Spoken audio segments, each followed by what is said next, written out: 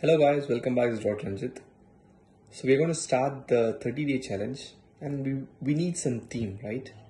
So for all the 30 days of the September, what we're going to have is we're going to have real-time cases.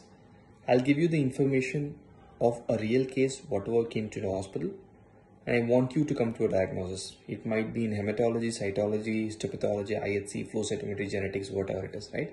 If I find any interesting case, definitely at least there'll be one interesting case. Need not be an amazing finding, can be a very subtle finding like iron or can be a difficult case as well. I just want you to make an attempt.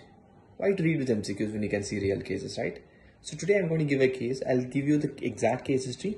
Maybe I will ignore few salient points to avoid the identification of the patient. Rest of the history I'll give.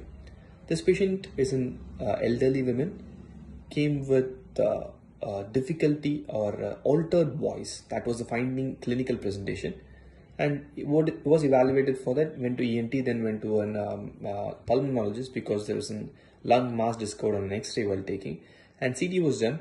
There's a mediastinal mass. Along with that, there were bilateral lung masses. So the whole body evaluation started, and there was also a liver mass.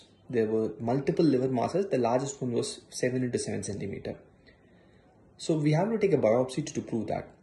So the radiologist went ahead with a core biopsy, guided biopsy of the liver to look for what tumor it is. We saw the tumor. It had an tumor cells, neoplastic cells admits with your normal hepatocytes. I'm not going to tell the pattern because it might give away the diagnosis, right? Large polygonal cells, epithelial cells, right? And we did apply IHC on that. The IHC on that is what we're going to see here, right? There's a list of IHC which is done. And here you can definitely see there are many markers done: CK7, CK20, the routine ones, TTF HEPAR to rule out it's really a liver origin or not. And of these markers, you can see that 3 of them are positive, right?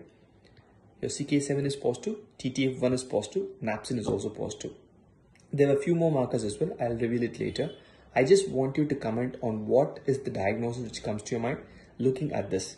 The history again here is an mediastinal mass presenting with an hoarseness of voice and bilateral lung masses, lesions, and also the lesion in the liver. And this is the biopsy from the liver.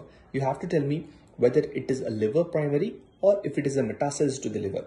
If it's metastasis to the liver, what is the probable primary? I'm sure you must have cracked it. If you've done that, please comment below. Okay, see you soon tomorrow with a real case. Be sharp here at 9 a.m. I'll be presenting a case to you and you guys are going to diagnose. Let's become pathologists. Let's become diagnosticians. Okay, thank you for your time. See you tomorrow. Till then, bye-bye from Dr. Ranjith. Bye-bye.